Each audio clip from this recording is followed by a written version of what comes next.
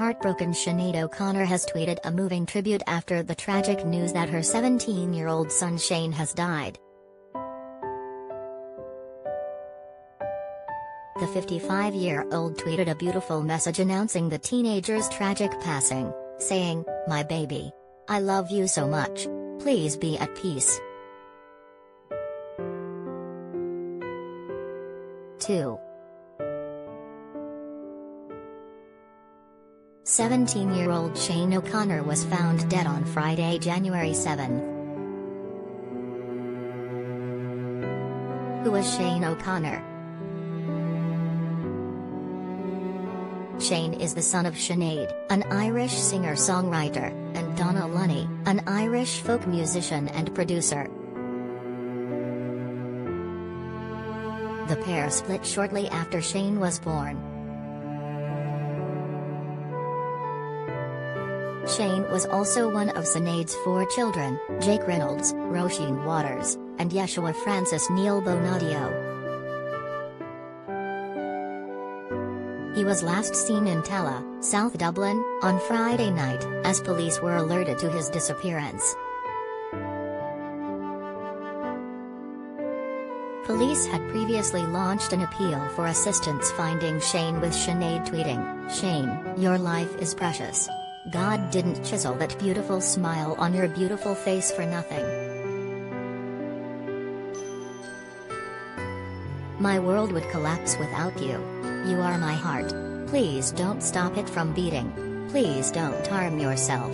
Go to the Gardaí and let's get you to hospital. This is a message for my son, Shane. Shane, it's not funny anymore, all this going missing. You are scaring the crap out of me. Could you please do the right thing and present yourself at a Gardaí station?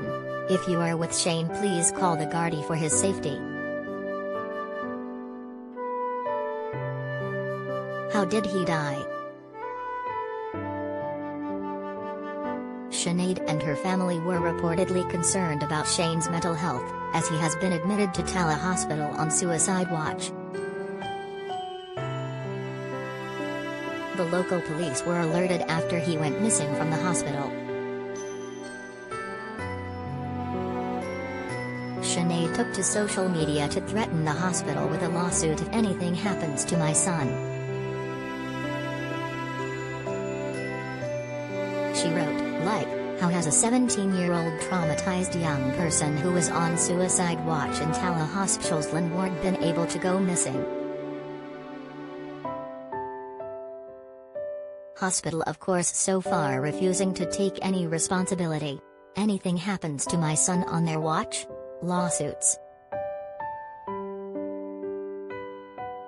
I want to know why Lynn ward at Taillight Hospital, who were supposed to have HCA supervise my child 24/7, have managed to let him out of their grasp this morning when 7 days ago he made 2 severe suicide attempts. Unfortunately, his body was found on Friday, leaving his family devastated by the news. Police today confirmed the news with a spokesman saying, following the recovery of a body in the Bray area of Wicklow on Friday 7 January 2022, a missing person appeal in respect of Shane O'Connor, 17 years, has been stood down. What has Sinead said? After the news of Shane's tragic death, Sinead tweeted, "My beautiful son, Naveem Nesta Ali Shane O'Connor, the very light of my life, decided to end his earthly struggle today and is now with God. May he rest in peace and may no one follow his example. My baby. I love you so much. Please be at peace." She also later tweeted a Bob Marley song which she dedicated to Shane. "This is for my Shaney. The light of my life. The lamp of my soul. My blue-eye baby. You will always be my light. We will always be together. No boundary can separate us." 2022. A heartbroken Sinead O'Connor has posted a moving tribute to her son on Twitter. Then,